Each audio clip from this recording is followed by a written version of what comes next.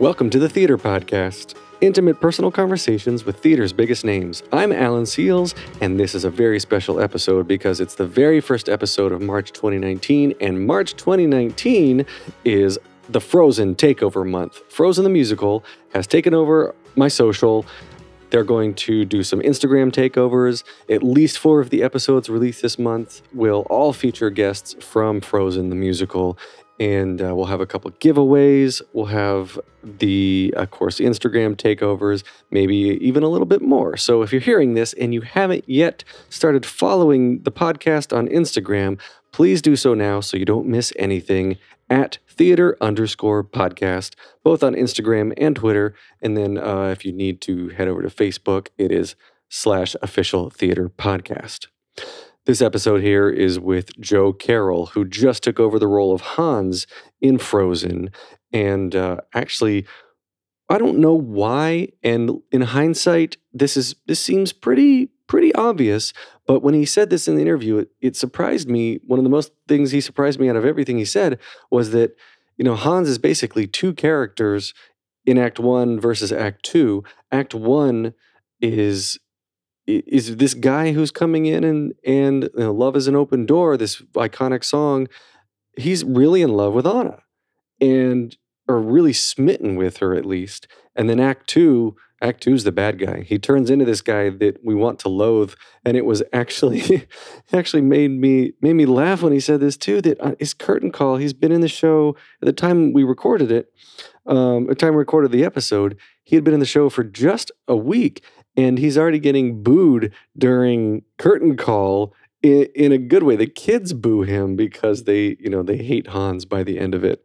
It's just funny. These smaller individuals come to see the show, and it's so real to them. So during curtain call, he gets booed, and somehow that's enjoyable. Also, I've witnessed a lot of struggle from actors coming out of other schools that don't have the business knowledge or guidance to land their first agents or jobs or what have you. But Joe's story is actually quite incredible. He seems like he was very focused, very smart, and he made the connections necessary to make it through University of Michigan. But he made it straight out of college into New York, and very quickly got an agent, landed the first role in Once the musical, and kind of the rest is history. So this guy plays 10 instruments. He's super talented. He's super smart. Please enjoy this episode here with Joe Carroll. Here you go. 1, 2, 3. Made his Broadway debut in 2012 in Once the Musical, following that with the 2013 production of Romeo and Juliet with Orlando Bloom, and then went on to replace Santino Fontana in the 2014 production of Cinderella. He was recently in Bandstand, the Boston production of Moulin Rouge, and just now started in the role of Hans in Frozen, Disney Frozen, star of stage and screen, Joe Carroll. Welcome to the podcast. Thank you very much. How are you doing on this wonderfully snowy, cold morning? Yeah, it's snowy and cold, but things are good. I was just saying I'm sick of wearing scarves and hats and about ready for spring. Yeah. But I was saying on the way up here, I get translucently pale this time of year, so I'm about ready to just have the sun come out. Are you you're a beach guy? I feel like there are beaches all around New York City that you never go to. I don't know. We went to the Rockaways one time, went to Jersey Shore a couple times. I'm just ready to be in Central Park. I love to play Central Park softball or go running, just do anything outside. So, well, you're an athletic guy too, right? You come from Michigan. Mm-hmm. What part of Michigan did you grow up in? Well, I moved around a lot as a kid. Actually, grew up for 10 years in a suburb of Chicago. Geneva, Illinois, and then moved to Michigan for high school and college. And my parents are still in Michigan. They live in Grand Rapids, so west side of the state. And my dad makes labels, and my mom is a caterer. She's a chef, and I somehow ended up on Broadway. Well, we'll get to that. Yeah. But first off, can you cook? I can cook. Yeah, I'm all right in the kitchen. That was kind of a prerequisite. My sister and I both, we know our way around a grill and a cast iron and we can Juliana pepper and stuff like that. So I wish my parents had done more of that with me. I want to go home and cook for my kids now, but I'm just like, okay, SpaghettiOs. Here you go. And then like real people who know how to cook, they're like, oh, that's so easy. You just put in the things. And I'm like, that requires advanced planning and training that I don't have. Yeah. So, but I want to like matrix that knowledge out of you and just jack it in the back. Be a great cook. But so we got there because you moved to Michigan. Big hockey fan, right? You played a lot of hockey. I played hockey growing up. I played a bunch of sports growing up, and but hockey was the big one. I was from about 4 or 5 years old. I played competitive ice hockey, and sort of always did shows and things as well. I've been doing musicals since I was in the 3rd grade. But I was an athlete. I played baseball. I was a horrible basketball player, but I liked basketball. But hockey was the big one. And then as we were sort of talking about just before we got started, I got hurt when I was going into freshman year of high school. I got pretty nasty. I broke 2 vertebrae in my back playing hockey. It was pretty nasty. But I think sort of, and this is a bigger thing, I then got more into musical theater and theater in the arts because I was sitting around in a back brace. So I like picked up the guitar and I went back and I played hockey all through high school, but never really took it to the next level. And then musical theater just slowly started to take over as it does throughout high school. And I started quitting all the sports to focus on this stuff. But I have a buddy who I played with in high school who's on the Red Wings, which is very cool. So Luke Glendenning, number 41 on the Red Wings. We played together in high school. And but that was kind of the hockey background. And it's fun actually in Frozen because Bobby Creighton, who plays Wesselton, is a huge hockey fan. And so I'll show up in the dressing room and he's got the Maple Leafs on his computer. And so he's like watching the Maple Leafs on his computer. I'm watching the Red Wings on my computer, and we're just talking hockey. We have to go on stage now. But it's been really fun. I share a dressing room with Bobby and Kevin, who plays Oaken, and it's a really fun dressing room. Very sports oriented. Yeah. The only hockey team I ever followed was the Maple Leafs, but only because I have family in Toronto. Mm-hmm. So my family was not a sports family, or a cooking family, but my family was good. I promise. And then, you said when you broke your back, that's when you picked up the guitar more. Is that when you first started to learn it? Because you play. How many instruments do you play? First off, I play like, I guess it's 10-ish. The harmonica is an instrument. I play it poorly. Things like that I kind of picked up. But I play. I started as a drummer, and that was where Bandstand. Why Bandstand was so thrilling for me because I was a drummer since I was in diapers. I crawled up on my uncle's drum set and banged around when I was literally. There are pictures of me as a baby. So I always did that. Then I had to take piano lessons because Mom said you had to take piano lessons. And then I picked up a guitar in middle school, and really started to play more and more. I think as I was kind of sitting around injured and taking that more seriously because there's only so much you could do, I guess, when you're sort of casted up after an injury. So, and then from that, I learned how to play the mandolin because of once. I played the ukulele because of once when I made my Broadway debut, and I had to learn how to play some of these instruments, but I had kind of the working knowledge to play a little bit of bass and play, a little bit of melodica and, things like that. So, but yeah, that was the coolest part of Bandstand was just bringing the drums back into the fray. Cause I've been, there was the song Banging on a Trash Can, the Doug Funny, like Doug the cartoon, sort of thing. And, all I want to do is bang on the drums all day. That was kind of me as a kid. Right. I wanted to be a drummer. I mean, that was kind of I wanted to be a rock and roll drummer as long as I could remember. And then again, musical theater takes over, and you can either be in the choir in high school or you can be in the band. You can't be in both. So I decided to be in the choir. You start singing, you do the musical. Next thing you know, you're trying, going to college for it, and your parents are freaking out, and and it comes out in the wash that I'm able to pay my bills. So, right. Yeah. What was your first musical in high school? Do you remember? Hello, Dolly. Really? Hello, Dolly. Yeah. I was Barnaby in Hello, Dolly. I I could get you some pictures of that probably, but it was great. And the kid, Johnny Stellard, played Cornelius. He was 2 years older than me. He went to Elon for musical theater. He was in Evita on Broadway. He's done a number of Broadway shows, and he and my other friend, Mikey Winslow, who also went to my high school. He's currently in Hamilton. He just took over as a swing in Hamilton. Those two guys were really kind of my high school idols, who said, sort of paved the way and said that, you can go to college for musical theater, you can major in this, it's a career, and they really sort of paved the way for me as a kid in the Midwest to, I want to be on Broadway. Where do you start? And I had a couple of great role models with those two. But yeah, so it was Hello Dolly. Sophomore year we did Beauty and the Beast. Junior year we did Fiddler on the Roof. And that was the least Jewish production of Fiddler on the Roof that there's ever been in West Michigan. And then senior year we did On the Town. And, it was I had a great high school, a great background. And, we did great shows and there was a fair number of people who made it to New York and are doing the thing. And you went to University of Michigan, yeah? And did you major in theater there? Or music? Or musical theater, yeah. I got a bachelor's of fine arts in musical theater. That was incredible. That was an incredibly lucky and remarkable experience to get in there. It's extremely competitive, and I live in Michigan, and so my parents were thrilled about a little in-state tuition. Never hurt anybody. Yeah.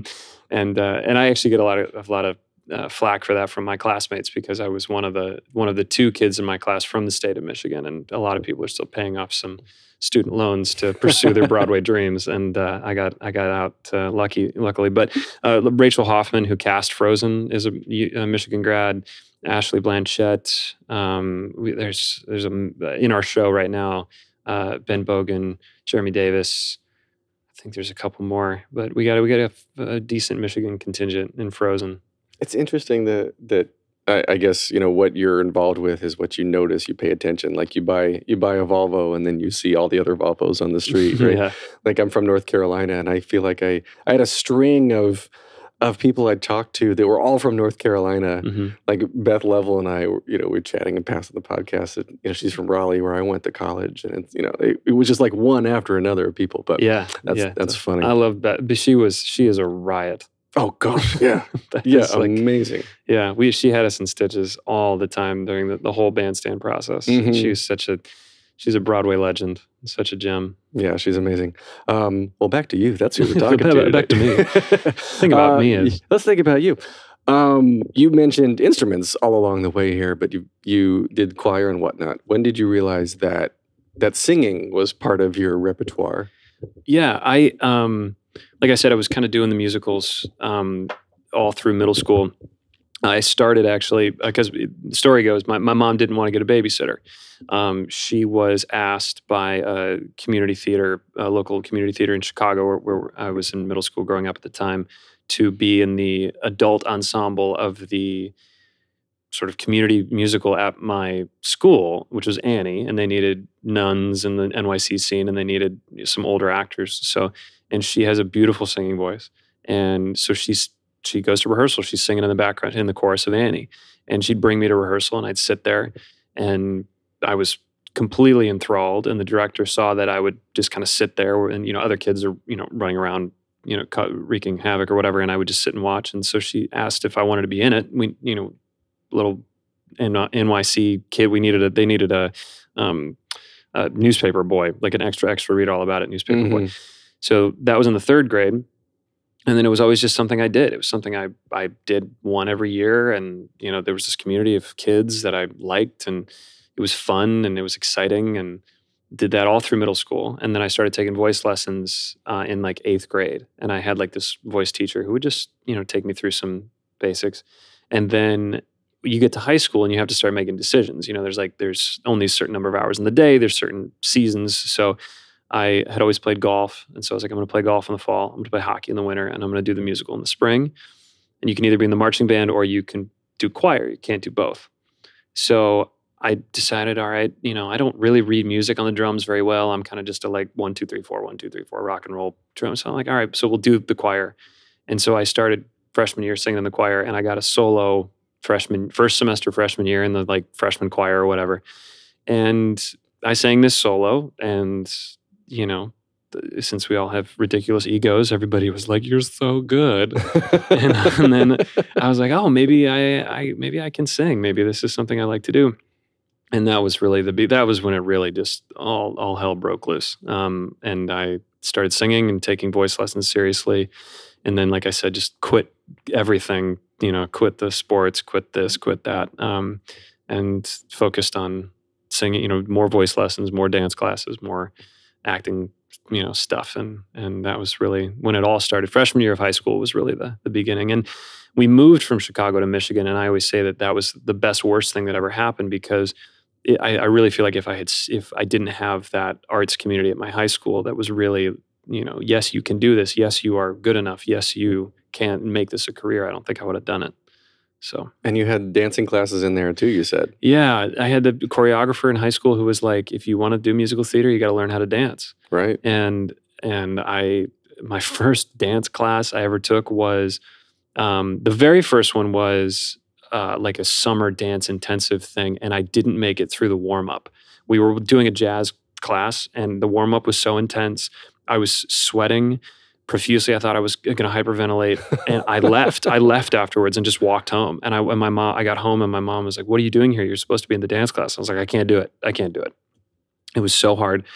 And then she's like, "Okay, yes, you can. We'll go." So I went back like 14 levels and started taking dance class with like 10-year-olds. And I took a tap class with a bunch of 9-year-old girls, and I was 16 or something. So nothing will humble you like taking a dance class with a bunch of 9-year-olds. And they were tapping circles, just tapping circles around me. And still, I'm a horrible tap dancer. But then I got a couple of great dance teachers in high school who took me aside and helped me, and slowly, this is how we do this. But the greatest gift I had was taking partnering class. So it was this ballet company that Johnny Stellard and Mikey Winslow, these guys, danced with, and there was a partnering class once a week. And so I learned how to partner girls and pick them up and put them down. And that was the greatest gift, because then I moved to New York. I then danced all through college and tried to, keep my skills up. But I moved to New York, and I've now gotten, Cinderella was a huge break for me. But I remember really kind of booking that job, I think, because of my partnering ability. I went into the dance call and I could see the choreographer, and these people like, okay, I don't know how this is going to go. We don't know this guy, and I could partner. And so I tell guys who are trying to go into musical theater in particular, like, learn how to partner, learn how to pick women up and put them down safely, and because that's a huge advantage. I like how you have the caveat safely. Yeah, safely. Don't just drop them. Yeah, exactly. So that was through high school, and but the dancing was I worked extremely hard at that from like junior of high school through college, and have not been asked to do it as intensely as I thought I was going to in my professional world, but it's been a lot of partnering. I mean, Frozen is no example. I mean, I'm picking Patty Murin up and setting her down safely, as safely as possible. So far so good. Right. So you moved to New York in 2012, right? Yeah. What was the story of saying, all right, I'm graduating, now's the time? Yeah, here we go. It was always the dream, always the goal, and Michigan was fantastic about that they really help you to move to New York, and they give you a community of graduates and lists of alumni and casting directors. And we had a great showcase in New York where I found an agent, and they really made that transition as smooth as it could be. My parents were super supportive. I feel super lucky to have them, because never once did they question this career choice to me. I'm sure they would close the bedroom door and be like, "Oh my God, we're never going to be able to retire because we're going to have to pay our artist son in New York." But they never ever batted an eye to me. They were super supportive always. And so I had a little graduation money, and I worked, and I moved to New York with I think I had $2,000. And I was like, "Oh, that'll be great. I'll be able to live for like 2 months, 2.5 months. I'll just audition." And that money was gone in the first 3 weeks. Paid my union dues, my rent, and it was like, "Oh my God, I have no money left." And but it was a crazy transition because right at that time, a preparation meeting opportunity, I played all these instruments and once had won the Tony and they needed more understudies. And so I showed up and it was unbelievable. And, just, I don't know if you believe in fate or whatever, but I moved to New York right when they needed somebody who could play 10 instruments and who could talk on stage. And it was an incredible gift. That was, and still kind of is the greatest experience of my theatrical life. So you had union dues right off the bat. Were you union coming out of college? Yeah, I got my equity card at a little theater in Michigan called Mason Street Warehouse, which is, I did a bunch of shows with them during the summertime, and they gave me my equity card with the production of Avenue Q coming right out of college. And so I did Avenue Q, and then I had to pay, the good people at Actors Equity, a large chunk of money, and then and that was that. So I was lucky enough to be union coming to the city, which can always be a tricky thing for actors. Right. Yeah, I think that's coming here has helped you out. Already being union has helped you out a lot.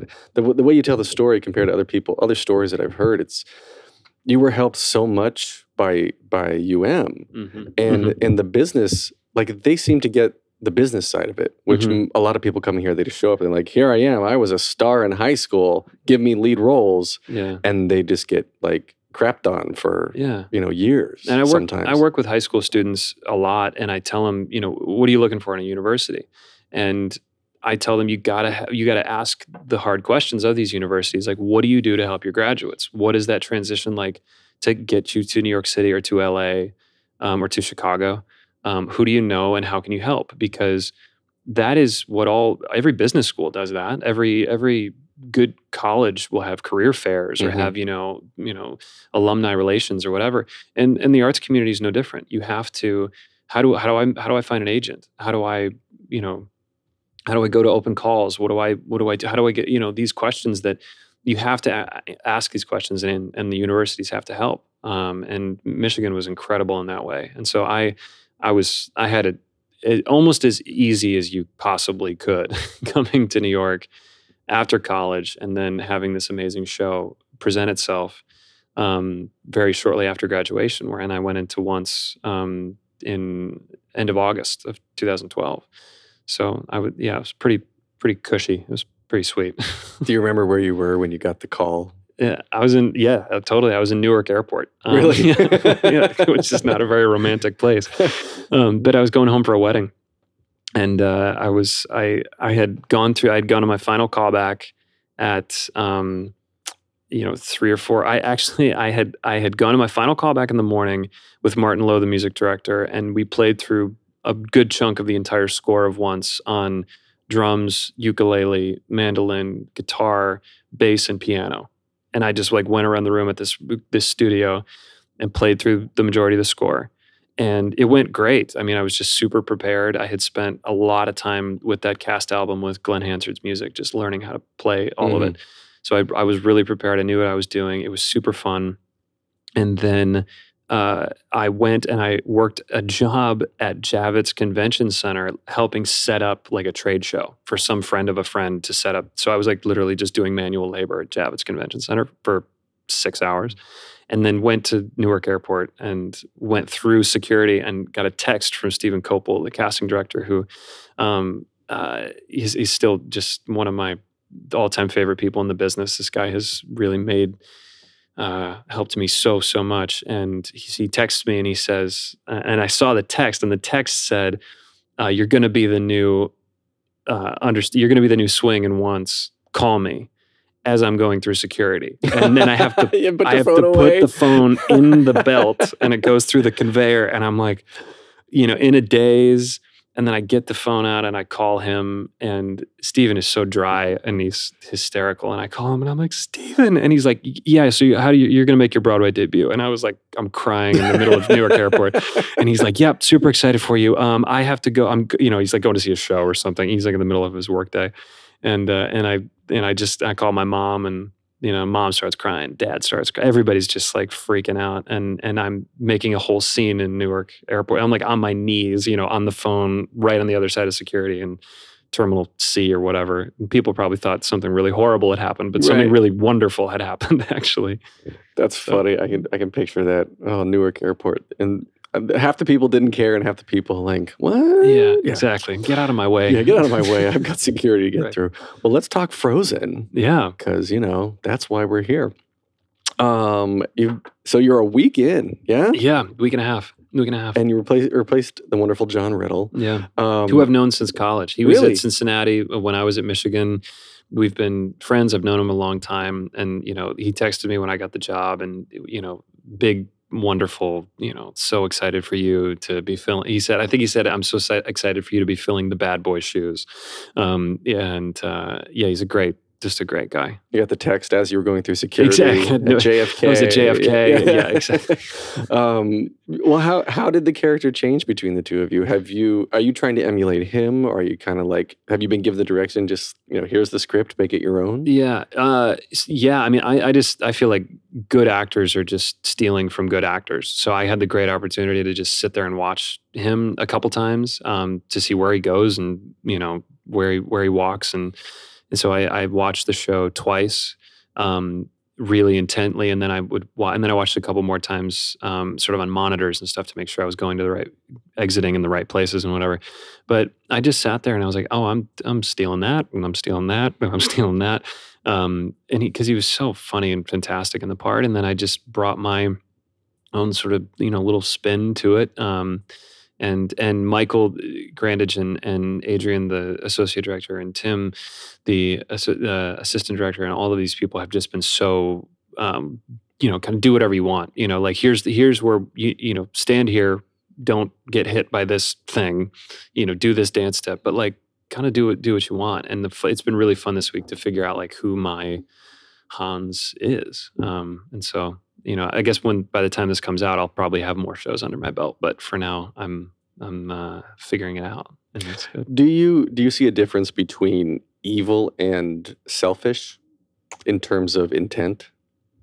With Hans, you mean? Well, just in general, but then we'll relate it to Hans. Evil and selfish. Evil versus selfish. Yeah. Because I have in my notes here like this seems like your first evil character, but then as I was about to say it, I don't think he's necessarily evil. I think he's just so narcissistically selfish that it just kind of he'll do whatever he takes.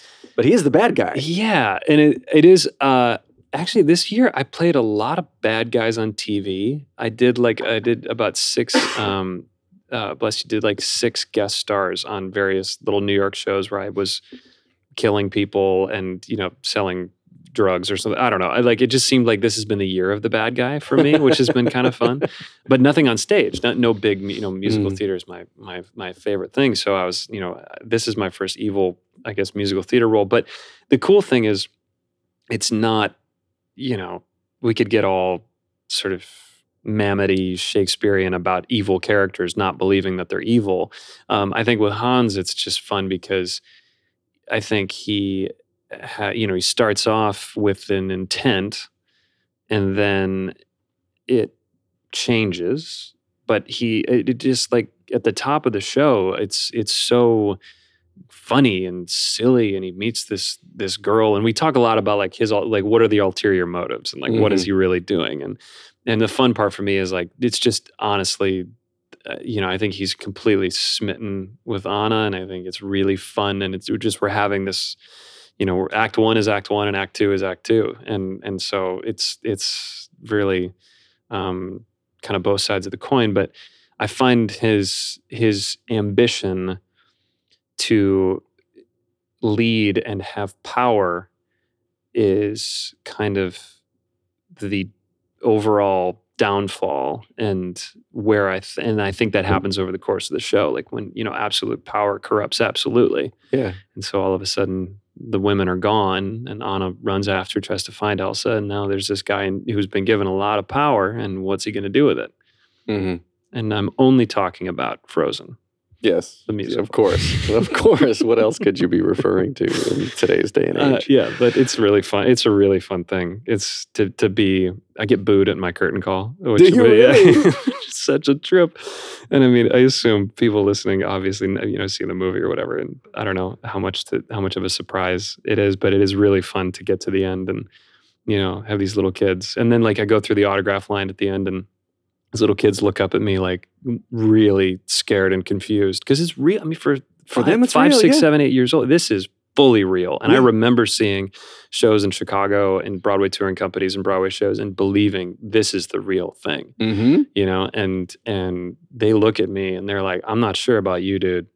And so I try to look down and I'm like, no, did you like the show? I'm not really that mean, I promise. But I don't know if they'll believe me, but they still take pictures and stuff. Did you, I guess, do you enjoy this experience of being the bad guy versus normally being the good guy, or are you looking forward to a time when you can, get hugs and smiles in the show line after show line? Yeah. What the hell's wrong with me? Stage door line. Stage door, God, autograph line. Brain fart. Yeah. Okay. Stage door. Yeah, I like it. I don't. I kind of am just having a blast getting to do something, very different. The second half of the show and the second half of Act 2 is really unlike anything I've ever done. I find there's a lot of similarities between sort of Prince Topher and Cinderella and Act 1 Hans, and so I'm like, I understand that. I like that style of humor. And Patty and I have an absolute blast. The first show was terrifying. The second show, I was still nervous. And I think around show 4 or 5 of last week, we really started to have fun. And so Act 1 is super fun. And then Act 2, it just feels like something that I've never gotten to do before. And it's really exciting. Right. What was your audition process like? Yeah, it was pretty classic. I got an appointment from my agent. The first time was just for the associate team. So I went in for casting and for, I think it was just Brian, the music director, wasn't even there yet. I think it was just casting and the associate team. How long ago was this? This was,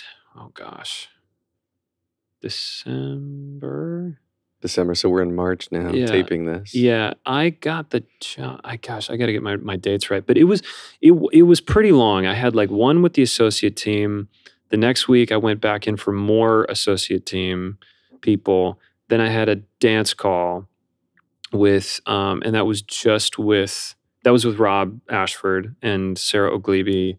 And then I came back again for the whole, for Michael Grandage and for Stephen and for Stephen Remus and Brian Yusufer. And then the very final, and then, so that was on like a Tuesday, and then the Wednesday was the final callback. And that was for Tom Schumacher and all Disney people. And that was kind of the big, I call that the don't screw it up day, because like you've done it now enough. And it's like, they're either going to choose you or they're not, right. But don't screw it up. Just go in and do what you did for the last 2 weeks. And so it was pretty involved, but that's kind of classic for big Broadway musicals. They really want to make sure you don't suck. And so they put you through, the ringer a little bit. But it was great. And I was just telling the story last night because Michael Grandage is coming to the show next week. He said the nicest thing on my final callback, and there's a lot of Disney people there. It's a very stressful day. Mm-hmm. And I walked in the room for my final callback, and he came up because I'd seen him the day before, and he said in his very British way, he was like, you did brilliantly yesterday. Just do the same thing today in front of all these people. And I was like, oh, okay, all right, everything's fine. Like, just take a deep breath and just do it again, mm-hmm. Just hit the ball, and I guess that's the point. Yeah. You have to repeat yourself, repeat your amazing performance. Yeah. Now 8 times a week. Yeah. But then it was fun because he gave me real freedom in that moment in Act 2 where you realize that, oh my gosh, Hans is actually the bad guy, or, he gave me full license to go. The actual direction he gave me was go full bad guy. Because I think I was even too nice. I'm like, oh, I'm the bad guy. And he was like, just go for it. Full evil. I was like, okay. And so that was really fun to just well, turn up my mustache and, I don't know. The Snidely whiplash inside you is coming. Exactly. Yeah. It's interesting to me that you said that you play Act One as if he's actually smitten with Anna. Yeah. And it never occurred to me that he actually liked her. Mm-hmm. Until you just said that. And yeah, I can believe that. I think he sort of does. I think that if we get really into the sort of dramaturgy of Frozen, that Tell me more. Yeah, right. If he shows up already knowing, I don't know, if he shows up that he knows he wants to take over the kingdom, like he doesn't know anybody. He hasn't met Elsa, he hasn't met Anna, he hasn't met anybody, he doesn't know anything. And so he happens to bump into the sister. Mm-hmm. And so I think for me to not feel like an evil villain from the moment I walk on stage, to be like, oh my gosh, who is this girl? And then she leaves and she says Prince Hans is in charge. And then that's that kind of moment where it's like, okay, now I'm in charge now. And I'm going to do whatever I need to do to be in charge. But I like playing it like he actually, he likes her. I mean, how can you not? I mean, at first it's Patty Murin, and it's also, it's so infectious. She's funny and she's beautiful, and we're going to sing this ridiculous song about how love is an open door.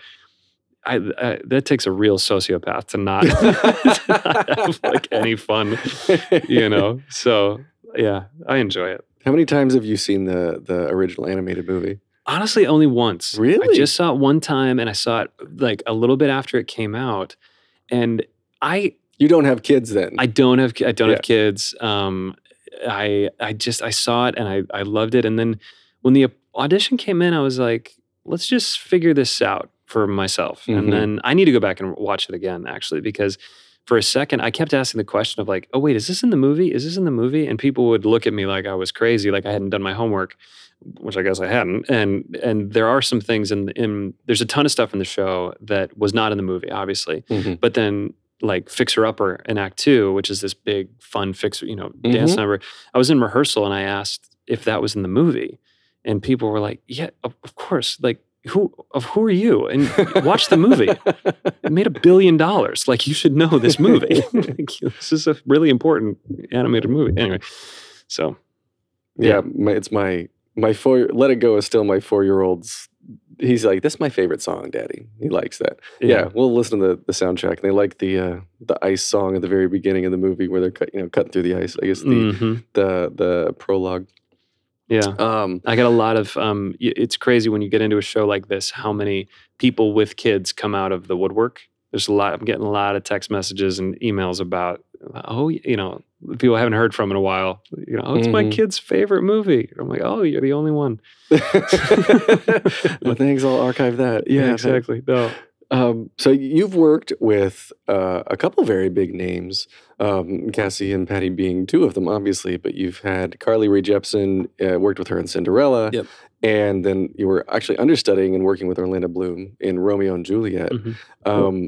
Have you ever gotten starstruck working with anybody? Starstruck. I don't really get starstruck. I get starstruck by maybe people that some people don't get starstruck by. Like when I met Glenn Hansard backstage at Once for the first time, he kind of showed up, just no big deal. He was just seeing the show, and I couldn't remember my own name. I was like, I'm just so grateful for you, because I like Falling Slowly was one of the first songs I learned how to play on the guitar. But like Orlando, when you get in a rehearsal room with people, even the big stars, and I've done readings or benefits or whatever, and big stars, I would say for the vast majority of them who are drawn to the theater are just people who happen to be super famous. Mm-hmm. And Orlando just wanted to be as good as possible, and he worked so hard. And Carly was the same way, and Keke Palmer was the same way, and and then obviously, the Broadway, for Corey Cotton, Laura Osnes, and Casey Patton, of course. Like, they just want to do a good job, and they're just people. So I do get starstruck. I'm trying to think if there's anybody else. Maybe come back to that one. Was there anybody that you'd like to meet that you haven't gotten the chance to yet? Paul McCartney. Yeah, if there's any chance in the world that he came to see Once, like before I came into it, I think. I could be making that up, but he did not come to see it while I was in it. But Springsteen is another one, and he did come to see once when I was in it.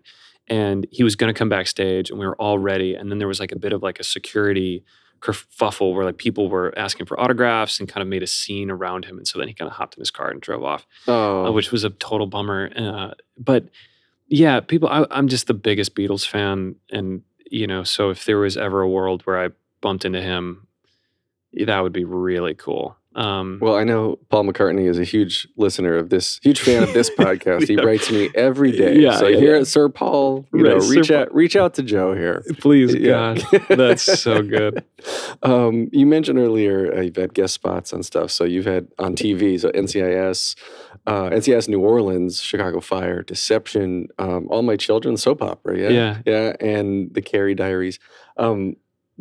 Did that all fit in between, like while you're doing shows, or do you do it on time off? How does that work? Yeah, the TV thing, New York is an amazing place. There's so much TV being shot here and cast here all the time. And I think a lot of musical theater and Broadway people want to, pursue that as well. You see a lot of amazing people who got their start in the theater and got their start on Broadway who are, Billy Porter was the biggest thing at the Oscars the other night, like Broadway legend. Oh my gosh, yeah. It just like unbelievable. I went to college with Darren Criss. These people are who like started in the theater and they're now having huge TV Darren Criss went to UM too? Yeah, he was an acting major. Yeah. Wow. We actually played music together in a little breakfast cafe for like hungover students on Saturday and Sunday mornings my freshman year of college. This place called Sava's in Ann Arbor, which is still there. And that was how I met him, what seems like a million years ago. But the TV stuff there's just a lot of it. And all of the majority of the stuff I've done, I just did an episode of The Code, which is a show that's going to come out on CBS I think in April, it's premiering. Pippa Sue is on that. Mm-hmm. And then the NCIS and that sort of stuff all happened on breaks. I was kind of chilling, hanging around, going on audition, get a job. And that was really a lot in the last year. I think I did like 5 or 6 in the last year alone. And you're just grinding, we're just New York actors trying to string it together. And so I actually just did my taxes the other day and I handed this stack of forms to my accountant and I was like, here you go. Here's 12 W-2s of, but you just try to figure it out. But the TV stuff has been really fun and, try to do a bit of that, in conjunction with or on time off. And if you had your druthers, would you do theater full time or would you do TV or movies full time? I like the TV stuff because it's different every day. Sometimes when you get, 6 months or 8 months or a year into a long run of a Broadway show, it isn't in its essence the same thing every day. And you just, for me, you get up there and you catch the look of, with Frozen, you catch the look of some little girl in an Elsa costume and immediately you're like, oh, okay, I know I'm doing the show today. Like it's going to be, I don't think that's going to be a problem, but the TV stuff is fun because it's every day is a little different. It's a little, where are we today? What are we shooting today? In my perfect world, I'd kind of honestly be where I am doing Frozen and then maybe get to do like a couple days on a movie and then go back to Frozen. Mm-hmm. And so I'm able to do, I'm here, I'm in Frozen, I'm doing the thing. But, I'd like to kind of do it all at the same time, which is extremely greedy. But why not put it to the universe that I would like it all, please. I'd like it all. I'd like it all. Okay, Hans. Yeah, right. Exactly right. There we go. Kind of sounds horrible, but no, I think it's completely doable. There are so many people that they'll, like I followed James Iglehart, a friend of mine. Yeah. He seems like he's always leaving Hamilton and coming back, and he's like doing these TV shows, and all of a sudden he's popping up with Jonah Hill and in Maniac on Netflix. And I'm like, well, And Patty just shot a Christmas movie like 2 weeks ago. Like right as I was going into the show, she was shooting a movie. My friend Ashley Park, who I went to college with, who's in Mean Girls, was doing a Netflix show the last couple of weeks and months, and you're able to kind of do a lot of it. And that's why New York is so exciting because there's just so much so much happening. You can do your, do musicals, do plays, do TV, do film, do all of it. So, well, the nice thing is that you can film during the day. Yeah. Yeah, because if you on a one show day, you just go in at night. That's your day starts at what, 6:30, 6 o'clock? Yeah, and that's the dream. And Bobby and I were talking about it in the dressing room the other day because some people Brian just started working on a new lab, new workshop. Like, what are we calling them now? I think we're calling them labs. Yes, it doesn't matter. So our music director started working on a new show. And Bobby and I were like, isn't that the dream? You just want to be like doing new stuff all day, doing your Broadway show at night. It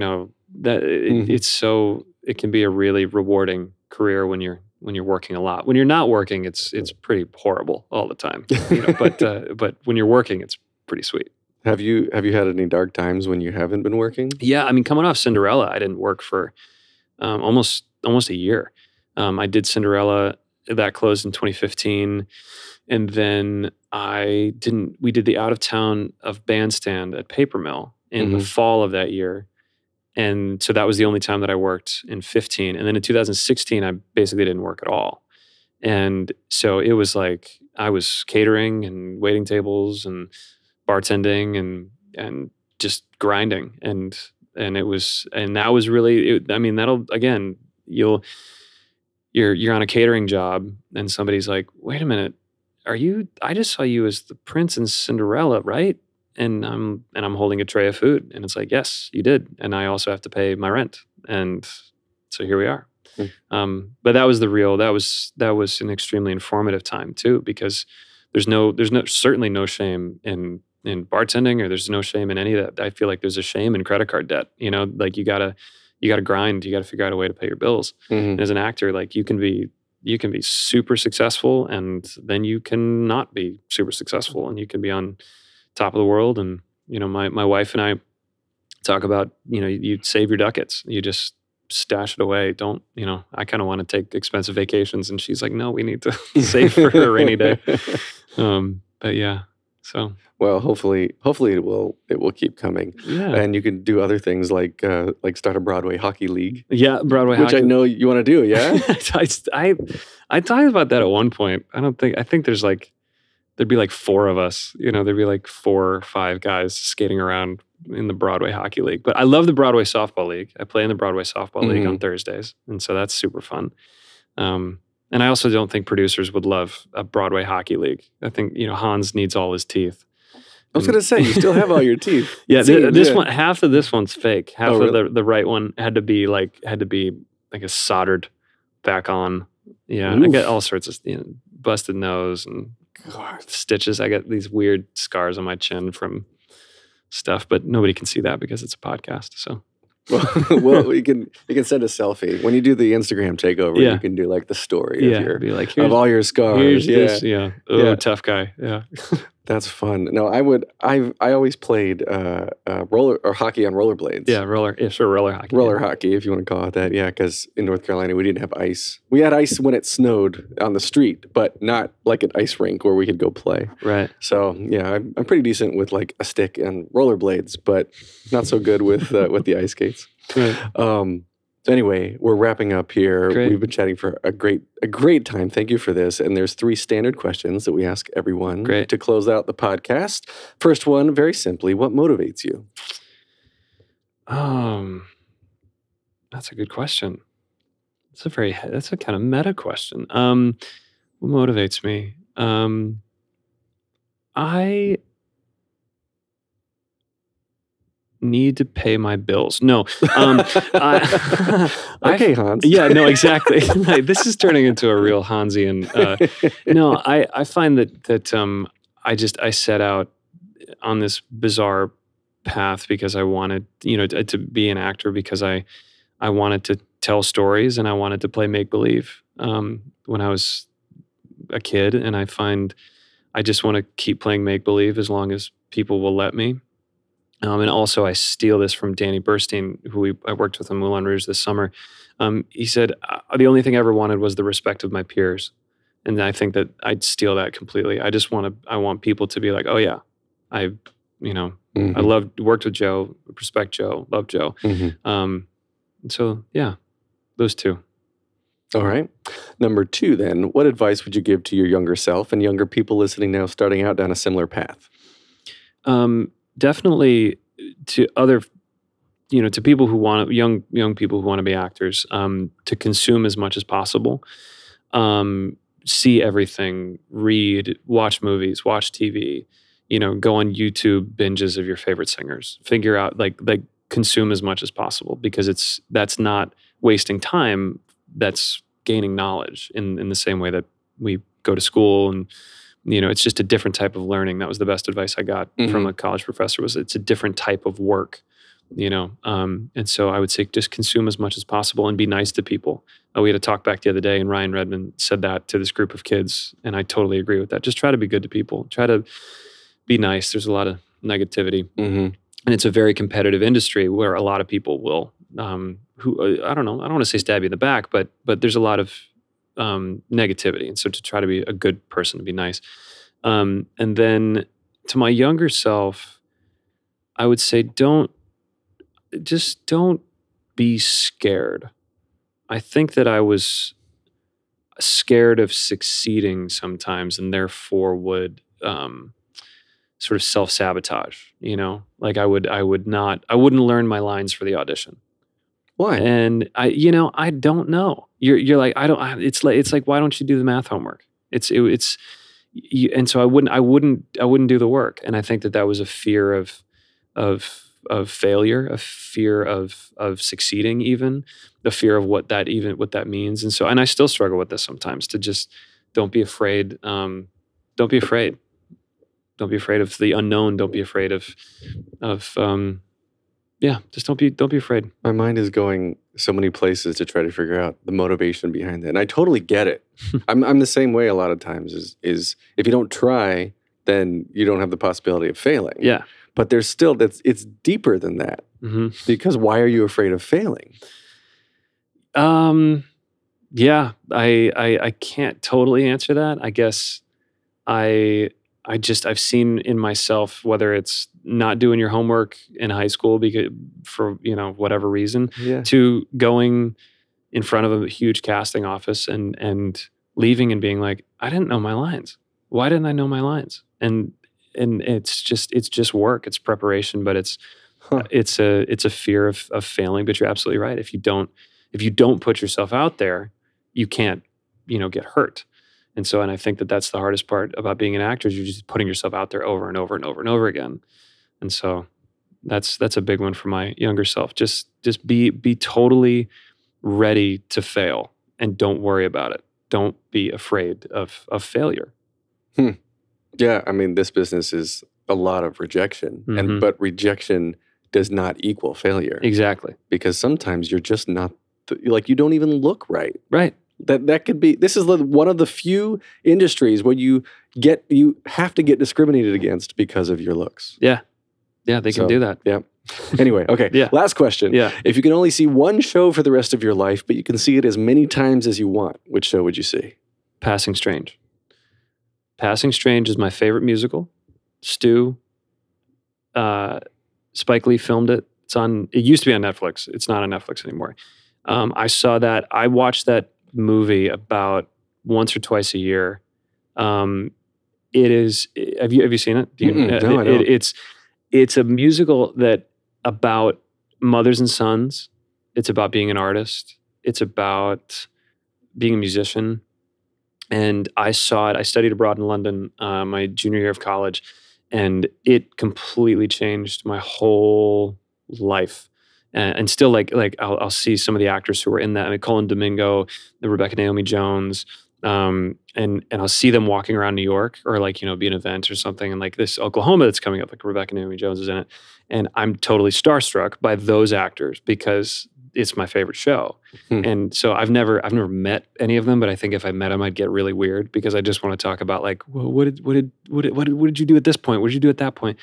And it's just about it's a show that I have a great relationship with my mom, but I find shows about mothers and sons, fathers and sons, just wreck me, family stuff, and also like what it means to be an artist. And that show to me is such a comment on what it is to be an artist and to be in love. That it's also a love story, and it's how do you keep a relationship going in the arts? And I just got married in October, but it's like, how do you, it's about relationships, it's about family, it's about music and art. And so I watch it a couple times a year. I'm so glad it's filmed. I think that I hope that there's more of that in the future for Broadway, because I think the archival purposes and is really great. It's getting turned into a film. Yeah. Yep. That's getting turned into a film. Yeah. And so that's that's that one for sure. And it's an easy answer. That one. Yeah, that was quick. Yeah, Most people, they're like, "Oh, I hate you. Why'd you ask me that?" And then you were just like, "All right, I got this that's one. it. Easy." That's it. And I love so many things. Shows and theater, and Once is another one. I mean, I was so lucky. I still talk about it all the time. It was my favorite show. I saw it 3 times, and then I got to be in it. And but Passing Strange is truly one of my all-time favorite pieces of art. Period. Wonderful. Yeah. Well, we can find more of you on Twitter and Instagram, Joe_Carroll Mitch. Yeah. For Michigan. Michigan, yeah. Yep. And then you can get more of me, Theater_podcast on Instagram and Twitter, or Facebook.com/official theater podcast. Listen and subscribe. Please rate this podcast. If you're listening on a podcast player, go rate it, leave a comment. I love to hear that stuff. You can reach me via feedback at thetheaterpodcast.com. This is produced by Jillian Hockman, and the music you hear right now, beginning and end, our pre-roll and post-roll, is all by Jukebox the Ghost. Joe Carroll, thank you again for coming. This has been so fun. Thank you very much. Take a deep breath, make the world a little colorful.